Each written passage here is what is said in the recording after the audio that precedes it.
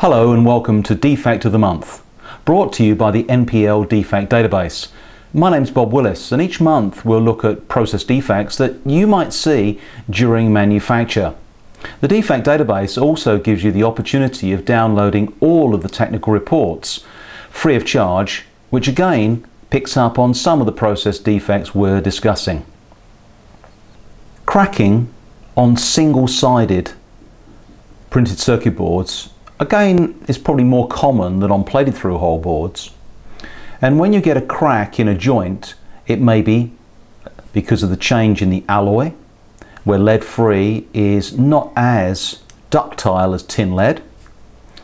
However, there must have been some mechanical strain applied to the component, joint or PCB during assembly operation or during operation of the product in the field.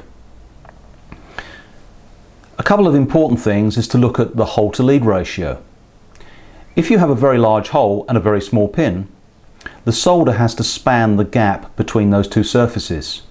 So consequently, the mechanical strength of the joint is reduced. As you reduce the volume of solder between those two surfaces, again, the joint strength is reduced. If you get movement, expansion and contraction of the component body against the PCB surface, again this will lead to cracking in the solder joint. So you've got to look at how you design a single-sided printed circuit board and also its operation environment.